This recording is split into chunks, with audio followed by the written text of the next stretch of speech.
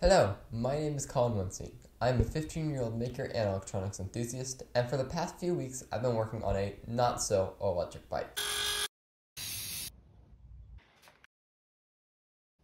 And I'm done. Here it is. Now to make something clear, this is not an electric bike, but it does have a car-like dashboard that makes biking much safer. Let's turn the system on. Now for one, there's a front and back light. With a press of this button, it turns on both the front and back lights so you can ride at night. The back light also acts as a brake light, illuminating when the brake is pressed. And yes, it does work when the back light is already enabled. The third button here acts as a horn, as does the switch on the left handlebars. Now, my favorite feature, the turn signal. This switch on the right side of the handlebars controls which direction you want to signal, and both the front and back lights display a cool animation.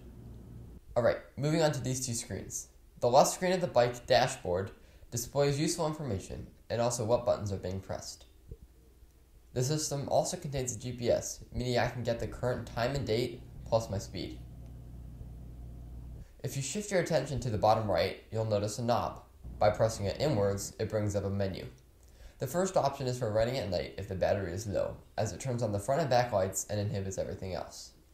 The second option is more for debugging, as it soft resets the Arduino. The third option allows you to choose between miles per hour and kilometers per hour, and remembers your selection even after a restart. And finally, you can go back to the main screen with this cool animation and the press of the last menu button. That's about it. If anyone wants, I recorded the entire process of building this project, so I can share that if people are interested.